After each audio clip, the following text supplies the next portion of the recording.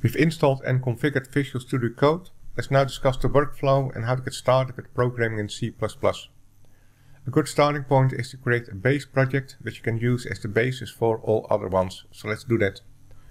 I've created an empty folder over here called Starting Project. Drag and drop it into Visual Studio Code. Command Palette, make init project and choose C++.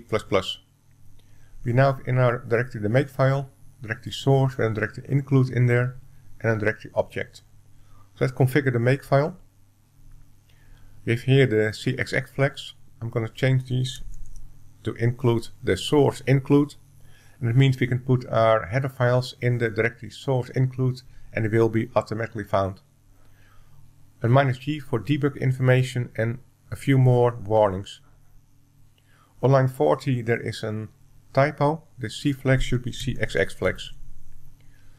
Save it. Let's go to the source and add a new file in there called main.cpp.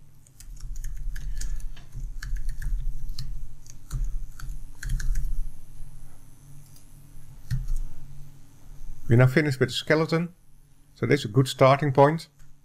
Save the starting project somewhere and always make a copy of it and use the copy to work on.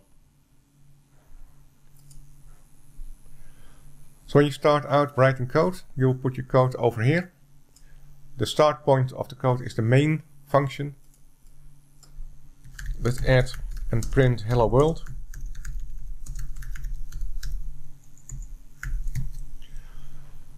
To run it, click on this button over here. So it will open the terminal, compile it, and then run it. And we can see the string hello world coming back.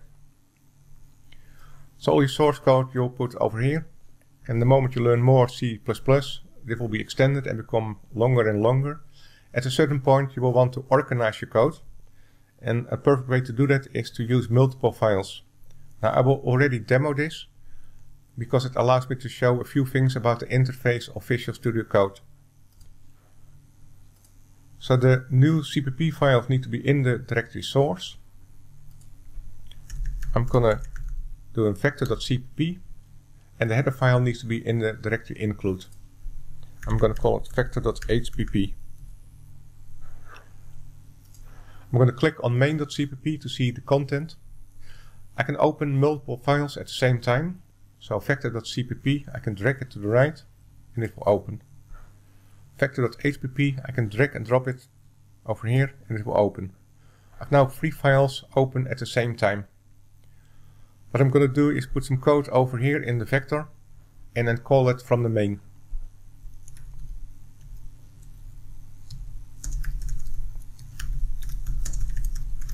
I'm going to create a struct vector with an X, a Y and a Z.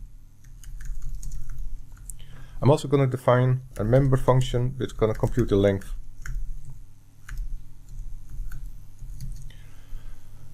So this is actually a class where everything is public.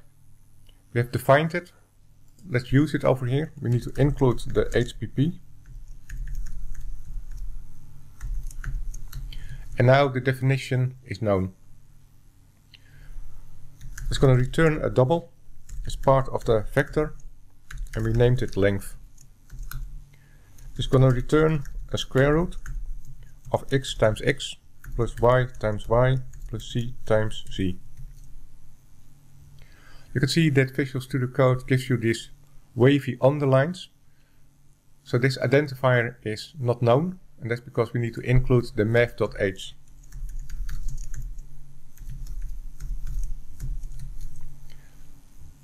As soon as you save, you can see the wavy underlines disappear. So Visual Studio Code really helps you out with the syntax checking.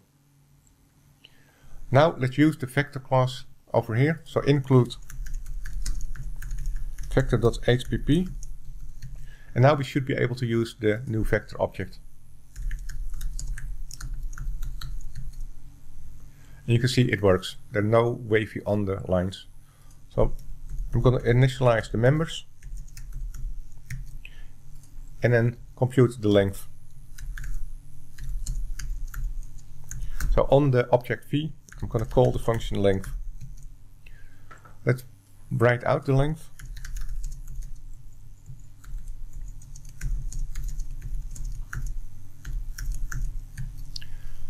We're done. Play, compile and run, and we can see that the computed length is 3.74, so we implemented it correctly. I'm going to close these. So a few things to point out. You can hover over something and it will show you that it returns a double. It's a member of the vector. But you can also right click. And this is particularly important once you have many source files. So you can go to definition, go to declaration. So as soon as you have many files over here and many includes, it's not immediately clear where this function is defined.